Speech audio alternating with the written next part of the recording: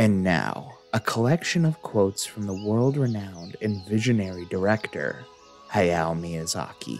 Everything is so thin and shallow and fake. I think that the work we're doing is snatching away children's power. The future is clear. It's going to fall apart.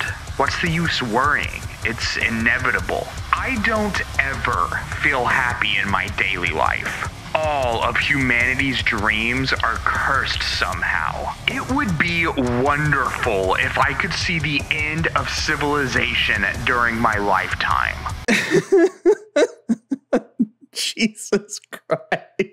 Hayao Miyazaki, one of, if not the biggest name in anime today. Co-founder of the now legendary Studio Ghibli, as well as director of some of the most critically acclaimed anime films of all time. I mean, his movies have been nominated for and have won Oscars. You could say that his films completely transcend anime as an art form, and honestly, he deserves every bit of praise he gets. The films of Hayao Miyazaki are nothing short of miracle portals that whisk us away to beautiful scenic vistas filled to the brim with delightful characters and stories. I mean, even something as simple as food becomes a highlight in his films because of his ability to depict anything we can imagine in such a magical, satisfying way. And, oh man, just looking at this is making me so hungry. It's a good thing then that this video is sponsored by Sakuraco and Tokyo Treat. If you'd like to enjoy the delights of authentic Japanese snacks without having to,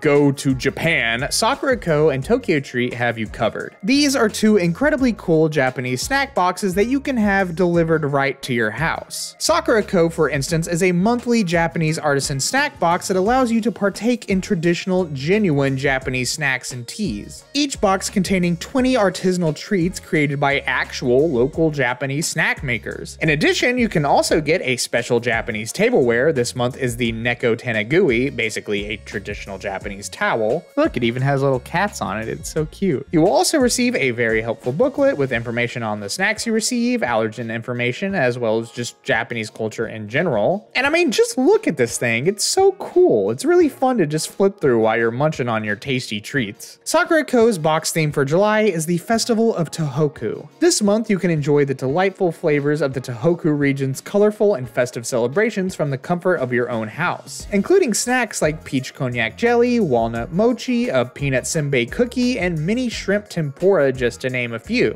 all of which pair beautifully with the refreshing matcha genmaicha tea. I, for one, am incredibly fond of these apple cream cookies. I don't really care much for apple snacks in general, but these are on a completely different level. If I lived in the Tohoku region, I would probably be eating these constantly, and that's not an exaggeration. However, I gotta make sure to save my appetite because I still want to talk about Tokyo Treat. Tokyo Treat is a monthly pop Japanese snack box that specializes in exclusive limited edition and seasonal flavored Japanese snacks, including both instant ramen and drinks that are only available in Japan for a limited time. Just like Sakuraco, Tokyo Treat also has a monthly theme, the theme for July being the Okinawa Snackin' Oasis, which I can't think of anything better to accompany your summer than the adventurous tropical flavors of Okinawan island life. Also, just like Sakuraco, Tokyo Treat comes with a booklet listing the treats you will receive, allergen information, and info on Japanese culture. Speaking of, I really could not get enough of the snacks that were in this box. The cookies and cream Kit Kats were by far the greatest Kit Kat I had ever eaten in my entire life. The Ariel sour cream and onion chips were crisp and savory, and the Shikuwasa soda was incredibly refreshing, especially if you drink it in a little cup just like this. That's really important. You gotta get the little cup. The Okinawa styled ramen was also a big hit with the kids, which, I mean, food is always better when you share it with others, right? If you too would like to indulge in the flavors of Japan from the comfort of your own home, or are in the market to get a cool gift for a friend or family member, use the code Kitsune by clicking on the links below to receive $5 off your first Sakuraco and Tokyo Treat boxes. Thank you so much to Sakuraco and Tokyo Treat for sponsoring this video, and we hope right now that you guys are enjoying some delicious snacks all the way from Japan. And now, back to the video.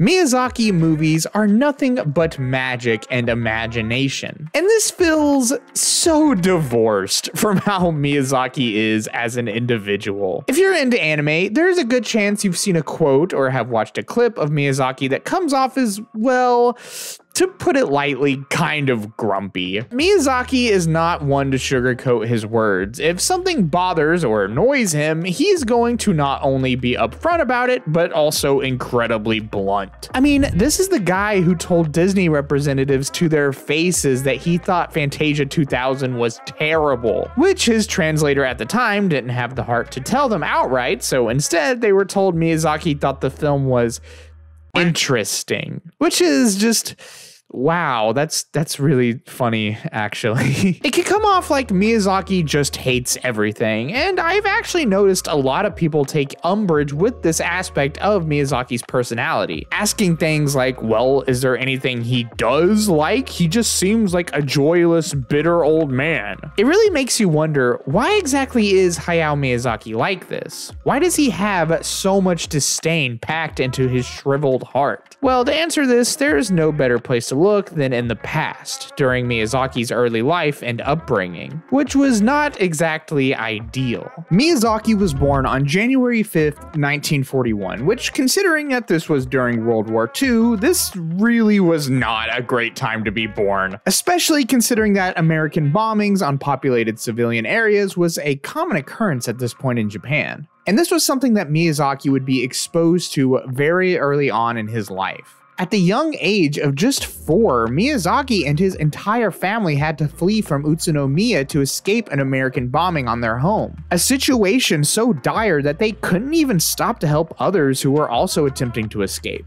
It was a woman carrying a little girl, someone from the neighborhood running toward us saying, "Please let us on." But the car just went on going. I still think how much better it would have been if I had told them to stop. This is where we get to one of the first cores of Miyazaki's disdain, his hatred for war. And who can really blame him? War upends people's lives, and in most instances snubs those lives from existence. Something that we need to keep in mind is that Miyazaki lived through this. He didn't watch it on TV, he didn't hear about it after the fact, he experienced it with his own 2 eyes. And something like that is always going to stick with you on a personal level, especially at a young age. The reason I call Miyazaki's anti-war stance one of his cores of disdain is because this hatred of war branches out and helps explain a few other of his dislikes. One of the biggest ones being America. Miyazaki has been incredibly critical of the United States through his lifetime, which makes sense. After all, war is something that America is very good at and has indulged in numerous times over the course of its existence. So of course it makes sense that Miyazaki is the red, white, and blue's biggest hater, even going so far as to be completely absent for the Oscar ceremony where his film Spirited Away won Best Animated Film, the first time a film from Japan had ever won said award. The reason I wasn't here for the Academy Award was because I didn't want to visit a country that was bombing Iraq. At the time, my producer shut me up and did not allow me to say that, but I don't see him around today. By the way, my producer also shared in that feeling. This is exactly why Miyazaki's next film, Howl's Moving Castle, would be a blatant lambasting of both America and its indulgence in war. And while we're on the topic of Miyazaki hating America, this brings us to the second core of Miyazaki's disdain: rabid consumerism. In the 80s, Japan was in the middle of its post-war economic miracle, and with it came an abundance of media, advertising, and of course, products. Basically, a shift towards materialistic ideologies. In the past, Miyazaki has stated that he has always held disdain for the Americanization of the world, as he puts it, claiming himself to be anti-fried chicken, anti-cola, anti-American coffee, anti-New York, and anti-West Coast. So, when he saw this same worship of consumerism begin to take hold of his home country in the 80s, he was understandably distraught. This worship of materialism has been criticized by Miyazaki before, one of the best examples being from his film Spirited Away with the character No Face. Basically a faceless entity that does nothing but consume and consume, which could be seen as a mocking parody of what it means to be an otaku, someone who does nothing but consume media. This is one of the key aspects of why Miyazaki does not exactly feel much fondness for much of the animation made after the 60s, because he feels as though modern day animation is made by otaku for otaku. Almost all Japanese animation is produced with hardly any basis taken from observing real people, you know. It's produced by humans who can't stand looking at other humans. And that's why the industry is full of otaku. So yeah, Miyazaki does not exactly have kind words for many hardcore anime fans. However, he has been upfront that despite his disdain for otaku culture, he has continuously contributed to it over the course of his career. After all, despite the fact that the greater filmmaking community sees his movies as quote-unquote true cinema more so than just your typical anime, it doesn't change the fact that Miyazaki is still making a product that will go on to be packaged, sold, and consumed in mass. In fact, sales of My Neighbor Totoro merch is one of the key factors that has led to Studio Ghibli and by extension Miyazaki's fortune. He's grateful that thanks to this he's basically able to make whatever movies he wants. However, he also wrestles with the thought that he is contributing to the widespread brain rot of the masses, particularly the children that his films are aimed at. It presents the question, should beautiful art be allowed to exist if that art is at the expense of others? It's no secret that Miyazaki loves airplanes and has shown a particular fondness for the fighter planes that were created in Japan during World War II. Despite the fact that these planes are beautiful and incredibly well constructed, Miyazaki understands that these planes were ultimately used to kill people. This is the central conflict presented in Miyazaki's 2012 film The Wind Rises, a highly dramatized biography centering around Jiro Horikoshi, the designer behind Japan's Mitsubishi A5M and A6M0 fighter planes. Miyazaki wanted to make the film because he identified with Horikoshi's dilemma, the fact that something beautiful he had created could be used for evil. All I wanted to do was make something beautiful.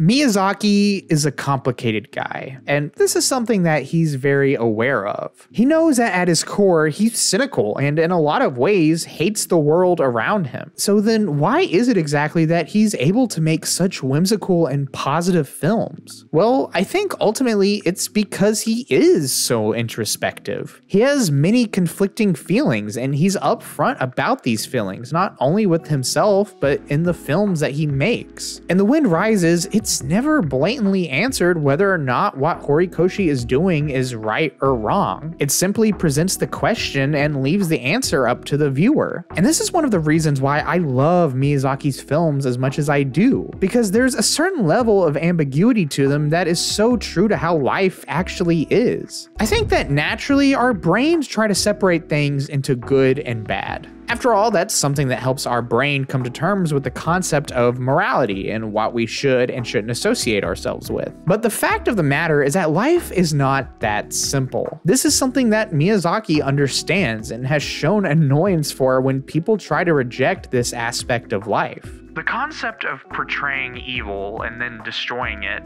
I know this is considered mainstream, but I think it's rotten. This idea that whenever something evil happens, someone particular can be blamed and punished for it, in life and in politics, is hopeless.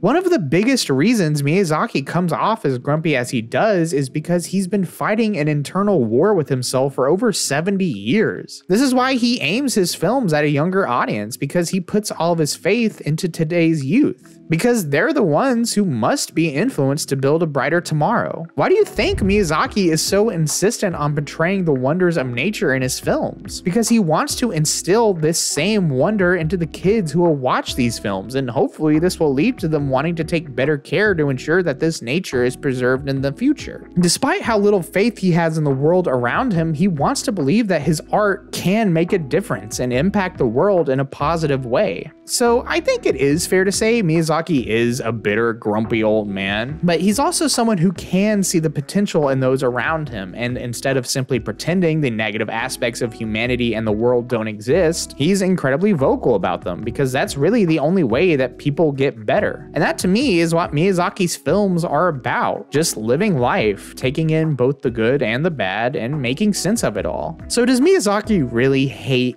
everything? Nah, I don't think he does. Despite the fact that he hates a lot of things, I don't think he simply hates just for the sake of it. He's outspoken because he cares, and to me, that's the opposite of being a hater. If anything, that's just being real. And sure, I definitely don't agree with everything that he says, but I still respect him for being as upfront as he is. But I want to know what you guys think. Do you agree with all of Miyazaki's critiques, or do you think that he's just a grumpy old dude yelling at clouds? Let me know in the comments below. And if you like what you've seen, be sure to like, comment, and subscribe. If you're interested in more videos, specifically about animation studios, please check out the video we did on Gainax. It's pretty neat. I honestly think that you'll enjoy it. There it is right there. You can go click on it and check it out. It's really cool. Until next time, guys, take care.